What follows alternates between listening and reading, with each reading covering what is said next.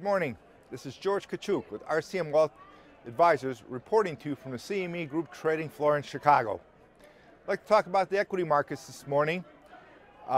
Pretty interesting things going on. Last week on Friday we had the S&P touch a new high, reversed off that high, and of course the NASDAQ got hit.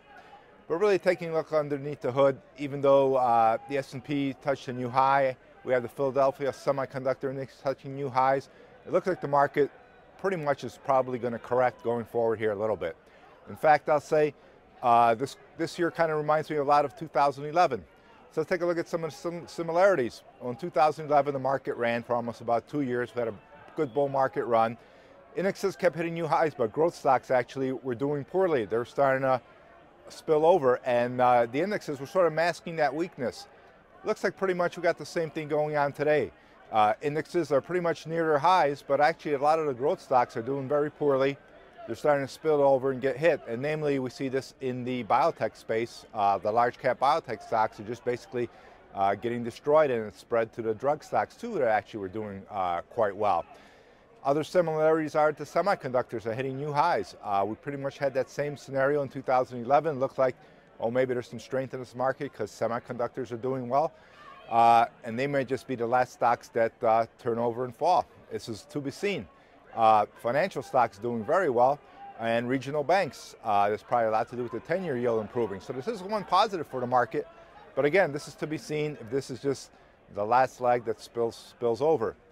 Now, there were some sectors that still did pretty well in 2011, and actually it's kind of eerie because some of those sectors are the same sectors that are doing pretty well today. That includes in the retail restaurant space, a lot of those stocks are holding up pretty well, and those include stocks like Chipotle, Panera Bread, Buffalo Wild Wings, Dunkin' Brands, Starbucks. So that's something you might want to look at. And also the apparel sector is doing pretty well, and those are names like Michael Kors, Under Armour, G3, Kate Spade. So you might want to take a look at some of those stocks if you want to stay along. But basically the idea is if you're going to stay along, you should start getting away from the growth names. Look for low beta names because they're the only things that may sustain. Now, history doesn't necessarily repeat, but there are a lot of similarities between now and 2011. So it's just extreme caution is advised. NASDAQ over the last 5 weeks, we've had 7 days of extremely heavy selling on the down days. The up days have come to us in lighter volume. That pretty much tells us that the market just technically wants to take a rest. If you're a long-term investor, it's still a good growth story going forward. If you look at a weekly long-term chart of the S&P or the NASDAQ, nothing looks damaged at all. The trend's still continuing. However, if you're a short-term or intermediate-term trader, be careful, look out.